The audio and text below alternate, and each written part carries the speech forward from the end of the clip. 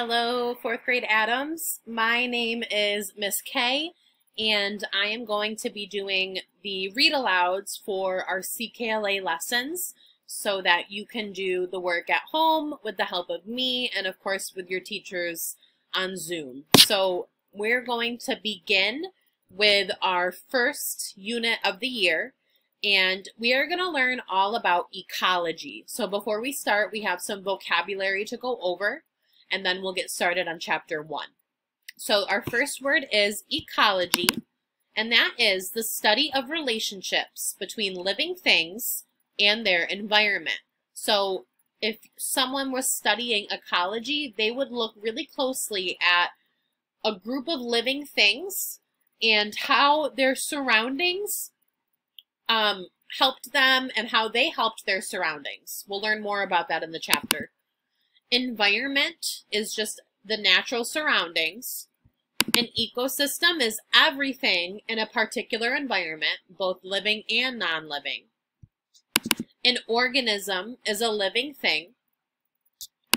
To depend on means to need or to rely on. Survival is the ability to continue living, to stay alive. Pollen is a yellow substance made by plants that is carried to other plants of the same kind to make seeds. Survive is to continue living.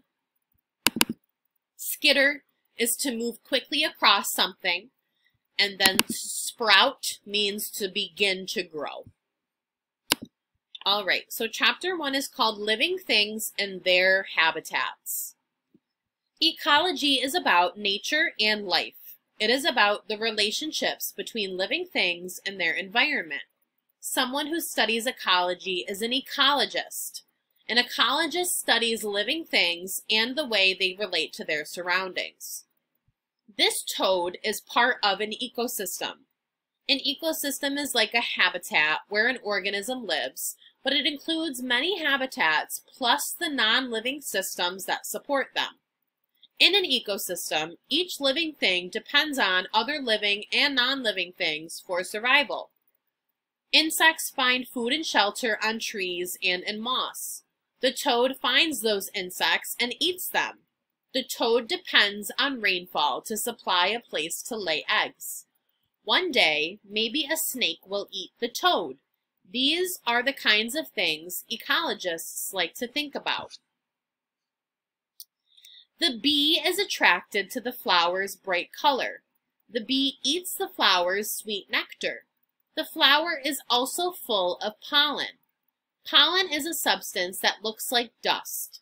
When the bee buzzes off, it carries some of the flower's pollen away on its feet and wings. To make seeds, flowers must share their pollen with other flowers. Flowers do not have hands or feet or any other way to get their pollen to other flowers, so they depend on bees and other insects to spread it for them. The bee needs the flower in order to survive. The flower needs the bee and other insects in order to survive. These are perfect examples of the kind of relationships ecologists like to study. And there's our picture of the bee. It says the bee needs the flower in order to survive. And we also just learned that it's the same way, opposite. The flower also needs the bee because the bee spreads the pollen and makes more of that kind of flower. Here is another living thing you probably recognize, a squirrel. She is a little surprised to see you.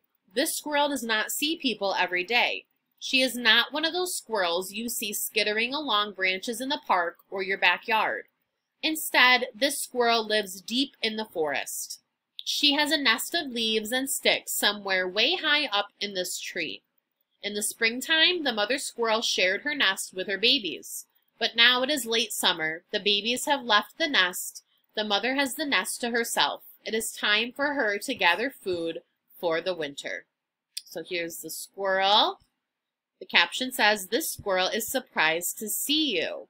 Typically, this squirrel stays hidden. It's not like the normal gray squirrels that we see all over the place. This squirrel's favorite food is acorns, which are nuts from oak trees. In the summer, it is easy for the squirrel to go out and find plenty of acorns, but the squirrel must also gather and save food for winter. In the winter, acorns won't be as easy to find. The squirrel uses her little paws to dig a hole in the ground. She buries an acorn.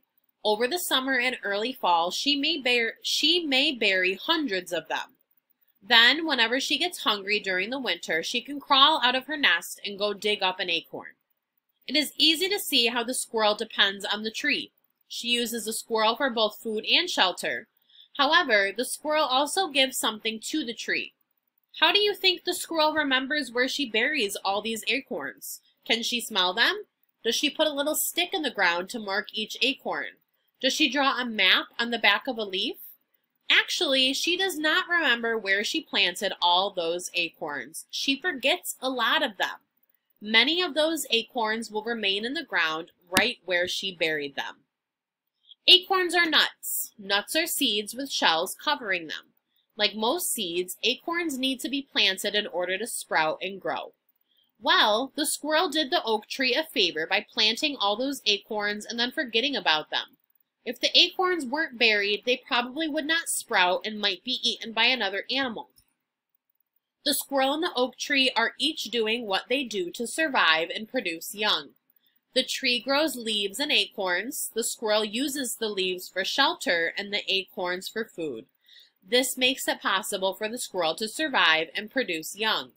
Also, because the squirrel buries acorns, the oak tree is able to produce young too. This is how things work in an ecosystem. This is what ecology is all about. All right, now we have our comprehension questions. As always with these questions, make sure to go back into the text if you need to, find the part they're talking about, and locate the answer. Number 1 says, ecologists study the blank between living things and their environment. Number 2, what does skittering mean on page 6? Number 3, what does sprout mean on page 7? Number 4, bees and blank depend on one another for survival.